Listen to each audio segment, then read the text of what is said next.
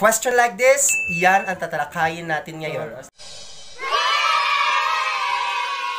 Hi there! Thank you for watching this video. This video is part of the series that I'm making for the incoming licensure examination for agriculture. If you are new to this video, kindly click the subscribe button below, like and share for you to be notified if I have a new videos to be uploaded. I am going to switch over my PC to teach you how. Alright, ang pag-uusapan natin ngayon is what types of fruit is strawberry. So madaming nagtatanong nito, yung nagre-review pa ako. Marami nagtatanong and then marami ding mali ang sagot or let's say nagda-doubt pa rin no sa mga sagot nila kung bakit yun ang naging sagot sa tanong na ito. We have here the choices.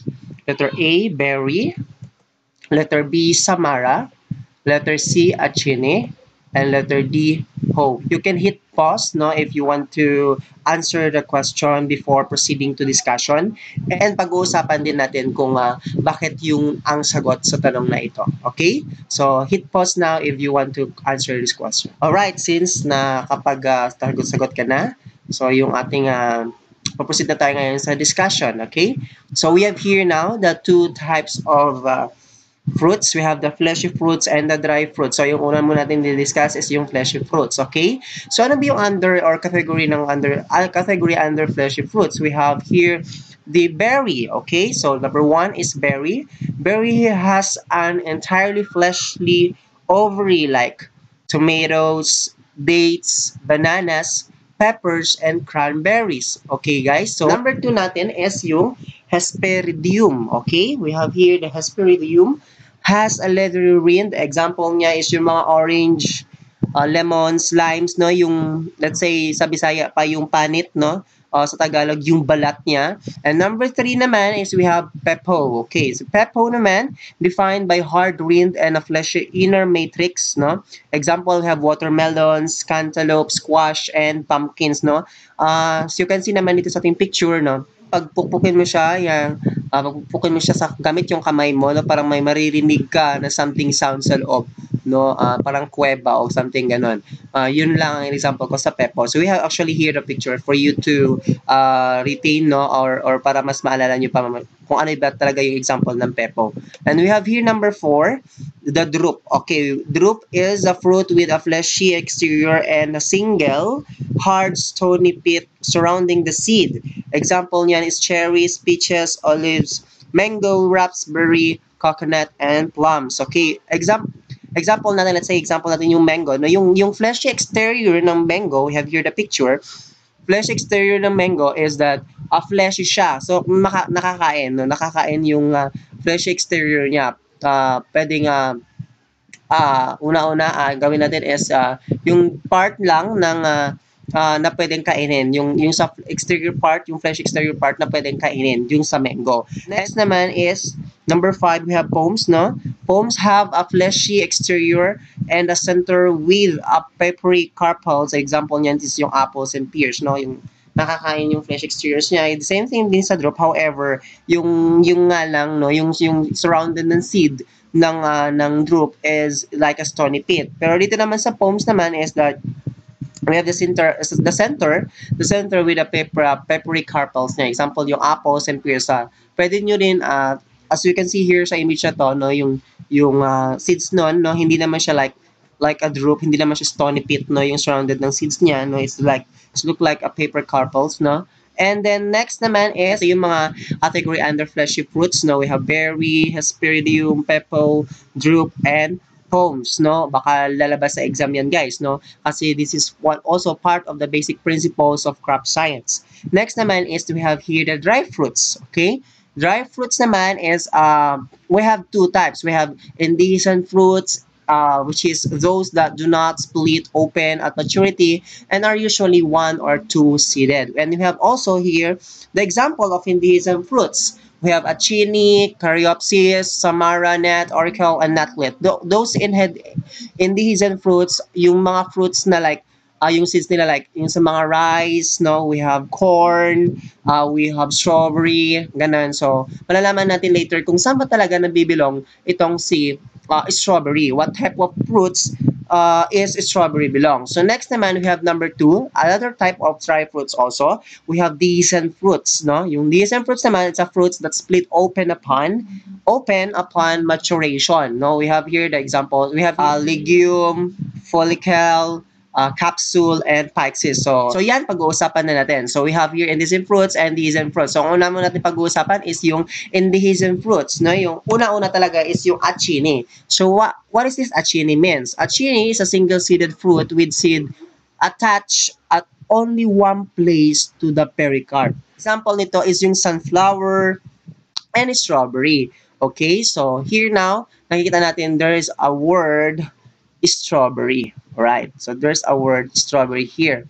So now, hindi pa natin yan, let's say, i-conclude na it is really achini, no? So one of the choices naman doon is yung achini. So let's proceed down to the next. We have here letter B, caryopsis. Okay, so what is the meaning of caryopsis? Caryopsis is similar to an achini. So similar siya to an achini. However, the pericarp sticks or clings to the seed. Example, we have corn, rice, barley, rye, amaranth, sorghum, oat, and wheat. So we have here the pictures for you to know what is that caryopsis means. Next is Samara. Okay, Samara usually single-seeded with a membranous wing. Example is maple, elm, and ash.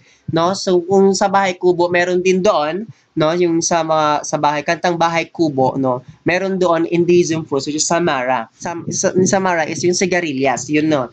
Yun ang example ng indehiscent fruits, Samara. No, yung membranous wing, may membranous wing siya. So makita niyo naman dito sa ating picture, no, that example of Samara.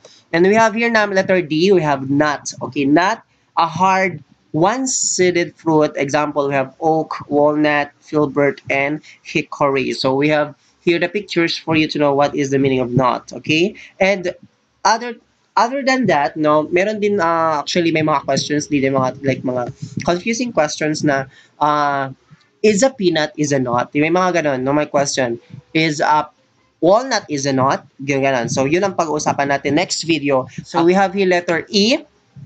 E is uricule. Okay, uricule like an achini, but the ovary wall fits loosely around the seed. Example is we have finger millet and pigweed.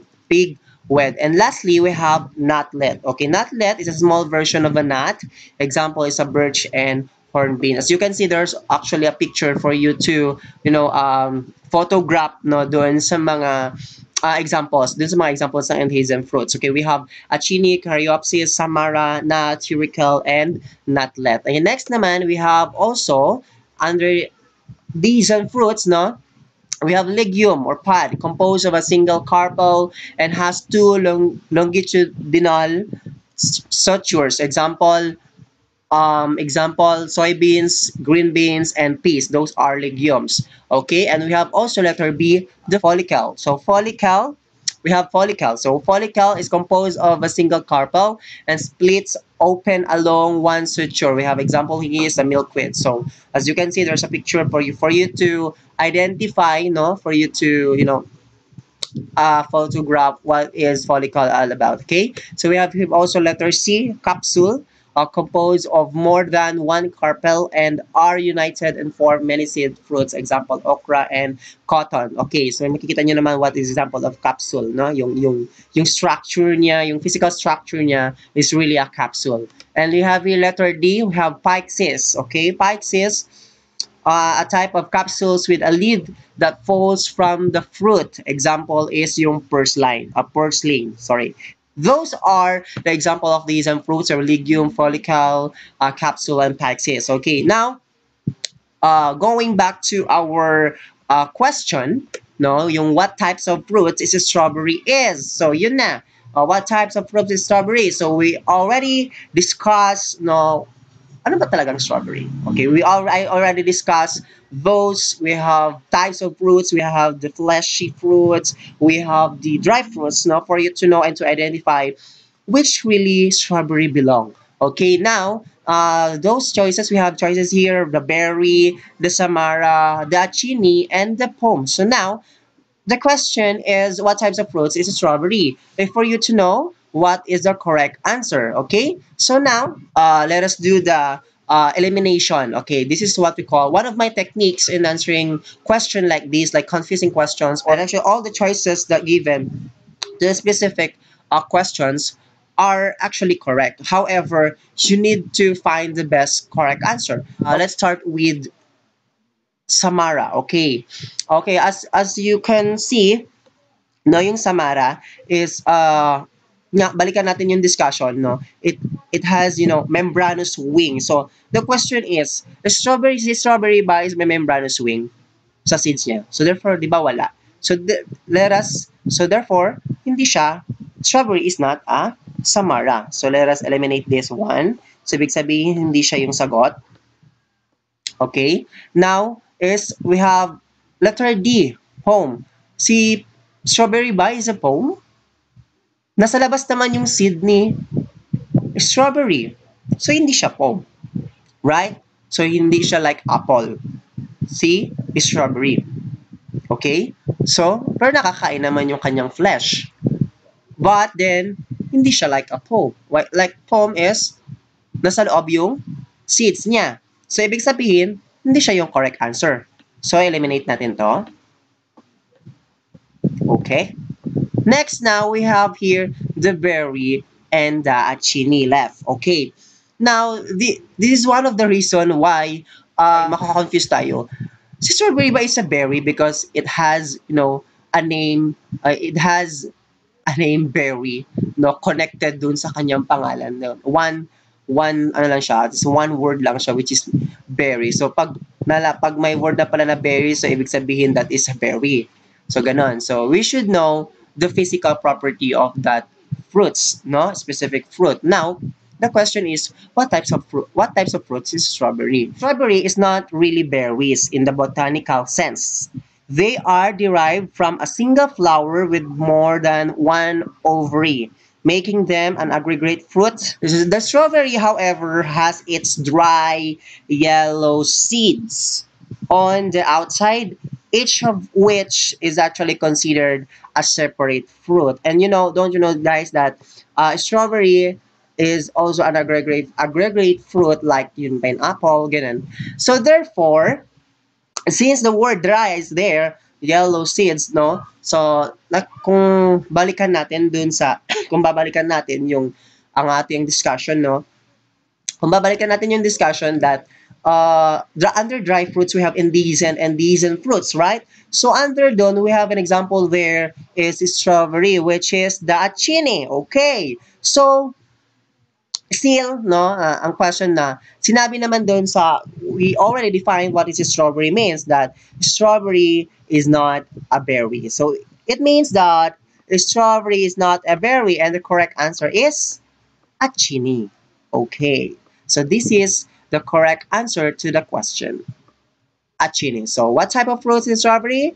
That is achini. If you still confused, bakit siya achini? Bakit hindi siya berry? Okay? Bakit hindi siya samara? Bakit hindi siya pome? So, why not go back to the videos and go back to the discussion for you to know why the correct answer is achini. Alright, hoping na may natutunan kayo sa discussion natin ngayon. Do not forget to click the subscribe button below, like and share for you to be notified if may bago po akong updates. And do not forget to pray and take care always, and God bless, and bye-bye for now.